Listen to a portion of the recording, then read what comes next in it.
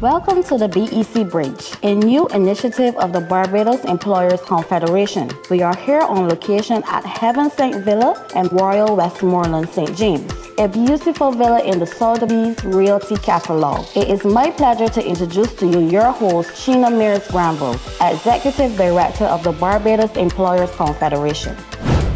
Welcome to the BEC Bridge, the monthly podcast that connects employers to employees, connects you to compliance, and provides a deeper look into HR trends. I am Sheena Mears-Granville, your host. This series aims to give both employers and employees a safe space to discuss trending topics and efficiently address matters of employment. You can also expect to get tips and guidance on best practices and compliance for human resource management. So without further ado, welcome to the BEC Bridge. Our first BEC Bridge episode is all about the new normal, new working arrangements. Today, we're talking trust and leadership with Shane Howell, who is an expert on HR strategy. Attorney Kristen Turton will sit with me to discuss legal issues such as who is responsible when employees work from home. Look out for our segment with funny HR stories and learn just what is a CVQ. Stay with us to hear how you, the average Barbadian, voted when we asked about the perks of hybrid work and how employers responded when asked about the biggest challenge with flexible work, all as we explore the pros and cons of flexible work arrangements. Today I have with me Shane Howell. Shane is the Director of Human Resource Strategy at Antilles Economics and someone who's passionate about researching trust and leadership. That's what we're talking about today. Thank you for joining me, Shane. Welcome. So I know that you are interested in trust and leadership. Mm-hmm. So I took a look at the 2022 Elderman Trust Barometer. And of the studied institutions, business is once again the most trusted. At 61%, business ranked higher than NGOs, who scored 59%, and government at 52%. The media only scored 50%. And 77% of the respondents trusted their employer, making that relationship, the employer-employee relationship, one that is incredibly important. Mm-hmm. Now I know Antilles Economics is in the process of conducting some research on trust and leadership in Barbados. Mm-hmm. But can you share some preliminary insights with us? Okay, all right. Well, again, thanks for having me here and for inviting Antilles. So let me just start by saying that the reason why we actually conducted the research is largely because there's a significant dialogue and narrative around engagement. So everyone is talking about engagement within the workplace. And we have a very simple premise, which is really that we're not focusing on maybe what will move the needle more, which is trust, and largely trust in leadership. Yeah. So with that said, we would have conducted the research and we're actually in the process of extending the study. And what we found is quite glaring, a little bit concerning, to be honest. So I think one of the major things that we found is just around 1 in 2 employees, so just around 53% of employees trust their leaders, which means that obviously a significant portion, just about 1 in 2, do not trust their leaders. That I think is telling, and it's something that organizations need to pay significant attention to. Beyond that, another statistic that I think many organizations are familiar with, especially those conducting engagement surveys and those, again, that are involved in this discussion around engagement because they recognize the relationship between productivity, is that there's a statistic that you know, the Employee Net Promoter Score, which essentially speaks to whether an employee is willing to recommend their organization as a good place to work. Now, from a scoring standpoint, that operates on a scale of -100, which you can imagine is not good. No one wants to be very bad. To positive 100, yeah? And currently, within the results, employers are scoring, or the Net Promoter Score is around -45. That's the average for Barbados. That's the average for Barbados right now. And that is significant. That is one of the more significant metrics that I have found that is very concerning. And again, this is something that I believe employers may be seeing as they're doing their own surveys. But it speaks to the mindset of the workforce at this stage and the level of disenfranchisement, so to speak. And those scores are very interesting because I quoted from the international survey, and 77% of employers are saying they actually trust their employee. 77% of employees are saying they trust their employer. But here on the ground in Barbados, we're about 50% that trust their employer. So clearly there's significant work that needs to be done. Yeah. And a lot of employees are not in a position where they want to recommend their workplace as a place to come and work. I mean, those statistics are pretty staggering. And I think it shows, I agree with you, that there's a lot of work that we need to do here on moving that bar. What I would say, though, is that within the same element barometer, if you've been tracking it for a few years, we've seen that there's been some movement of that needle. So I believe that a couple of years ago, those numbers were actually lower. What it may suggest, and this is strictly speculative, that as organizations are paying more attention to this whole idea of trust in leadership and engagement, that they're actively working on trying to improve things. So I'm hoping that that is the direction that we, within Barbados, that we can move in a similar direction. And thanks for that ray of hope that we're moving in the right direction. It would have been horrible if you said we were going closer to negative 100. So the pandemic, COVID-19 pandemic, ushered in a lot of changes in the way how we work.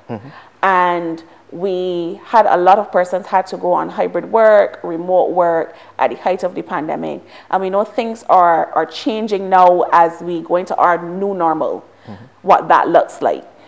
So what we did is we asked Barbadians how they prefer to work, if they preferred hybrid or strictly in office work. 76% of respondents said they preferred hybrid work. So some mixture of work from home, remote work, and working in office. But we have about a quarter of the respondents, 24%, saying they actually prefer to work exclusively in office.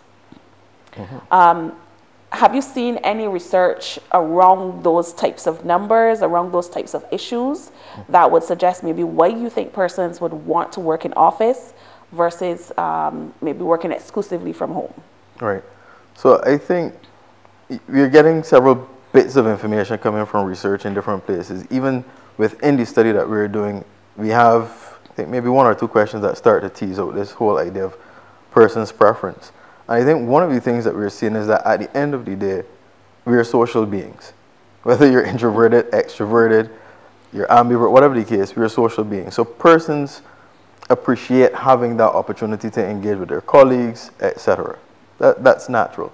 And it does lend to communication. It does lend to building and nurturing relationships. At the same time, though, the appetite for hybrid working is still there, as the numbers show. And that is because, obviously, persons have different needs. And I think COVID would have exposed that significantly, where, persons had child care responsibilities, adult care responsibilities, and other things going on. So then there was an acknowledgement that persons wanted to have a bit more control of their schedules. So I think we have to be cognizant of the fact that the workforce is a diverse one. We have persons that, whether it be age differences, gender differences, and by extension, having different responsibilities. And persons ultimately want to have a say in how they work. Persons ultimately want to have some measure of control. And once we're talking about the whole idea of trust, that is all trust is really kind of centered around. How much latitude do I give you? How much do I trust you to deliver what you're supposed to deliver on? So trust is fundamental, even when we're talking about the flexible working arrangement. Even if you're talking about working in office, there's still a measure of trust that is kind of embedded in that employer-employee relationship. You talked a bit about control, and the feedback I get from employers and employees is that people are looking at hybrid work and remote work as a way for them to get a better balance between work and life. I know you talked about the child care responsibilities. We know increasingly persons have responsibilities to care for elderly parents and elderly family members. So it's not just control for work, but control of their lives and being able to manage their lives. So that is the feedback I am getting, which kind of aligns with what you are sharing in terms of why people are looking for that balance. Yeah, definitely. Now, you would have done a presentation for us at our recently held symposium just about 2 months ago. Yeah. And at that point in time, you talked a bit about, you know, working time and how that meshes with how people want to work. And interestingly enough, on January 19th, the ILO released a report called Working Time and Work-Life Balance Around the World. Now, this is the first time that they've done such a report, and some interesting things came out. But one of the things that struck me is there's an entire chapter, chapter 4, so pretty early up, which speaks about working time matches and mismatches. So could you share with me, let's chat a bit about your research into that area. All right, so when we look at, again, the whole idea of working time and working matches, as you say, again, we're going back to the idea of employee needs and what they need. And actually, I want to maybe go a step further back and revisit the whole idea of trust, because we're talking largely still centered around trust and leadership. And there's an analogy that I like to use whenever I'm speaking to this, which is, if you think about trust and we take it away from the employee for a minute, and we look at it within the finance context. When we talk about credit is based on trust. Yeah? And so if an organization doesn't have the cash reserves to do whatever they want, their credit score essentially gives them access to resources that they wouldn't ordinarily have. Yeah? So trust is embedded in that. Take that and transpose that into the working world, the workplace, and ultimately, when a leader is giving their employees trust, they're actually getting something in return. They're getting access to discretionary effort. They're getting access to creativity. They're getting access to several different things that an employee that is less engaged will not give them. And just for the record, that is another one of the things that we saw in the research, that employees were actually saying that when my employer doesn't show me trust, I'm less creative. I'm less likely to give them solutions to problems that they're having. I find it takes longer for me to do the most fundamental things, and I actively look for another job. So all of these are costs to the organization. When we talk about different types of working arrangements now, what essentially an employer is saying is, I'm willing to kind of meet you where you're at once I don't sacrifice my business needs. So I'm giving you more control over the arrangements that you have, whether that be compressed work weeks, whether that be when I can start the shift when I want, whether I work 4 hours today, but once I'm hitting my deliverables, you're satisfied with that. You're simply giving the employer greater control, and that is something that employees want. And I think one of the things that we've seen, and I saw an article only this weekend with Dr. Sonia Nurse, who was speaking to the fact that the numbers in the polyclinics of persons seeking mental health have increased by about 200%. That speaks to the fact that employees are coming to work burdened. And ultimately, if we expect to get the most productivity out of employees, we can't turn a blind eye to it.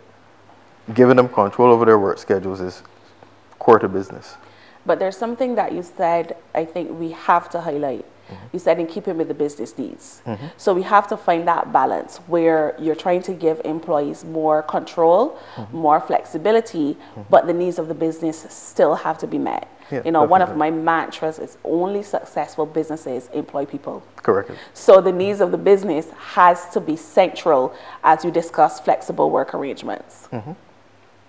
What I also find particularly interesting in what you said was how trust, when there's the trust in the employee-employer relationship, how that manifests in terms of unleashing creativity and discretionary effort, etc.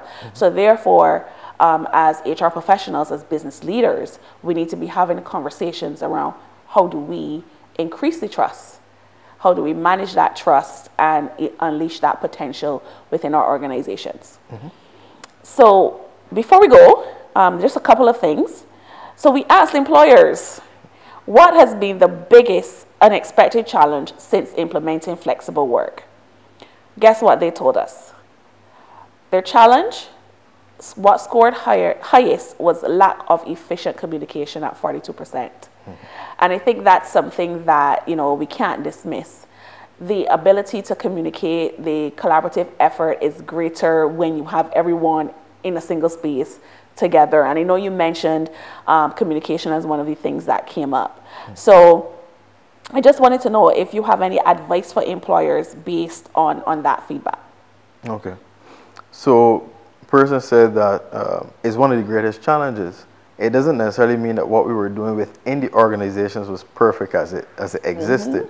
With that said, I think, for many persons, it's easy for me to walk down the hall, knock on Sheena's door, go by Shane's cubicle and ask a question. And ask a question with respect to, how is the progress on this particular assignment or whatever the case might be. I think all we need to move towards is greater predictability. So if persons are working remotely, if persons are working in a hybrid arrangement, setting schedules, setting time so that you as the supervisor, you're not just knocking on the door, but you're saying, let's have a touch base at 10 a.m. in the morning or 3 p.m. In the afternoon, so that there's sharing, there's that communication, but it is in a more predictable way so that all persons can be satisfied that they're getting what they need and that their needs are being met in a reasonable fashion. Thank you so much for that, Shane, and thank you for finding the time in your busy day to have a chat with me. But before we go, I'll give you about 30 seconds. Is there anything else you want to share with employers? Anything, any parting words from our time together? I would just say that the whole idea of leadership and trust, it is not just something that's trending. Ultimately, it's a strategic priority. I think organizations need to ensure that they are able to gather data to give them insight into where are we, how do our employees feel about us at this point in time. With respect to the survey that we're doing, as we said, it's still out in the market, and if employers want to contact us to try to find out how their own companies are performing, feel free, there's no cost at all. Just contact Antilles Economics and we'll be, more than willing to share the survey with them.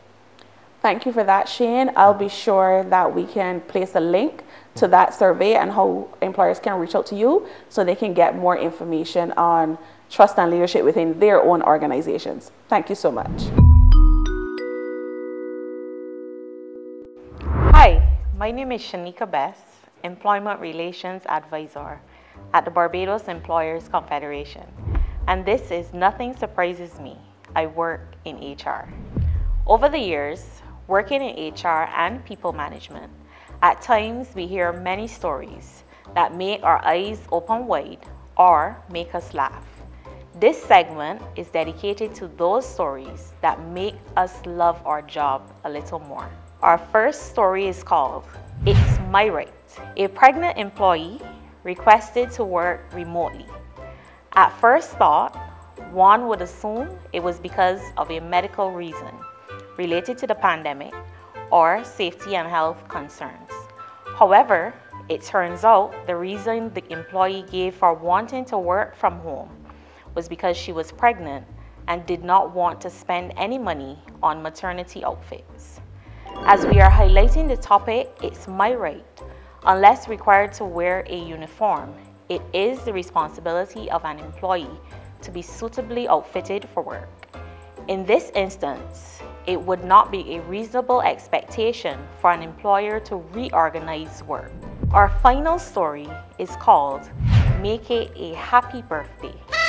An employee called in stating that he's unable to attend work. In addition to stating he would not be able to make it into work, he also stated his reason was because it is his birthday and he will be out drinking with the guys.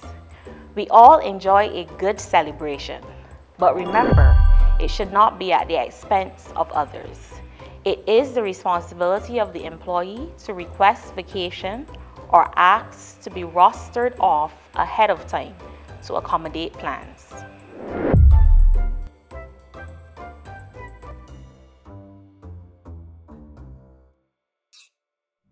today on our Spotlight on Employment Law, I have with me Kristen Turton.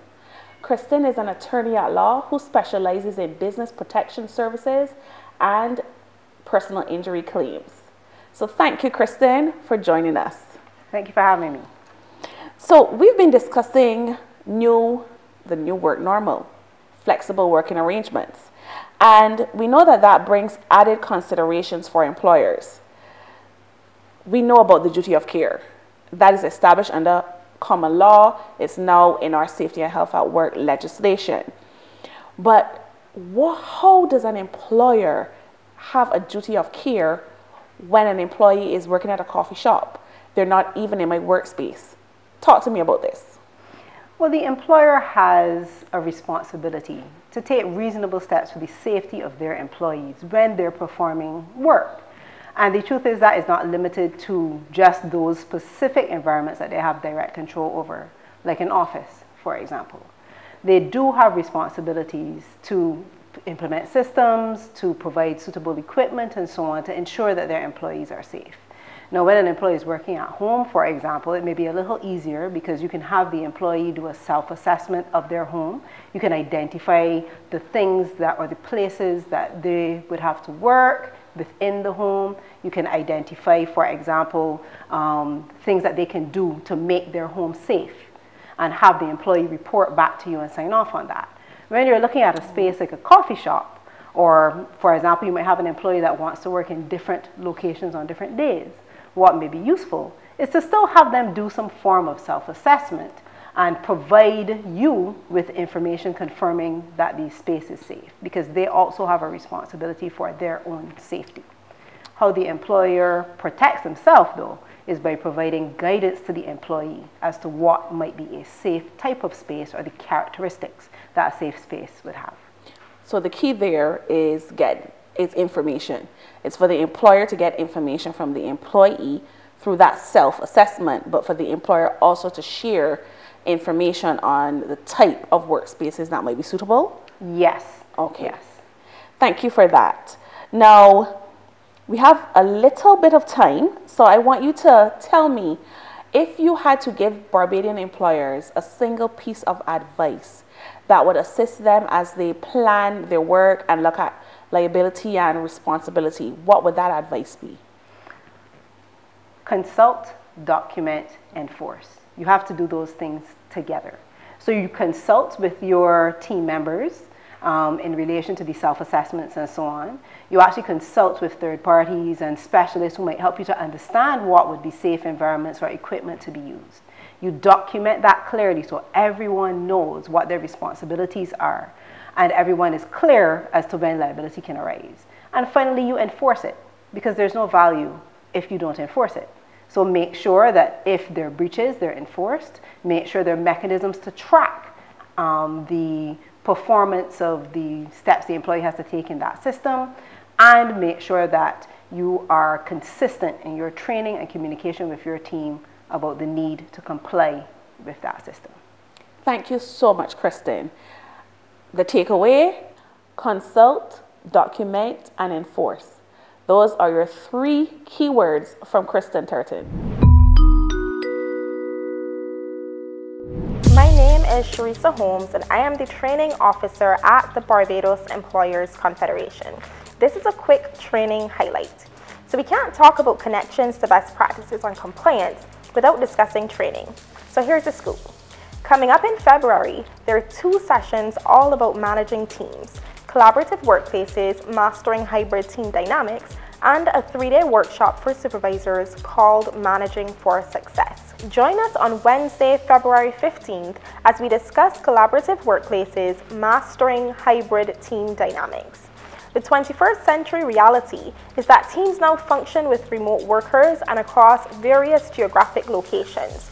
As the speed of change and innovation is driving new team structures than existed decades prior, this workshop will tackle how to get teams to work effectively across many channels. Managing for Success is a 3-day workshop for supervisors. From February 21st to 23rd, we will provide a high-level overview of the critical aspects of being a supervisor, especially when you come from up the ranks. Presenters will cover the importance of managing yourself, understanding labor legislation, and managing others.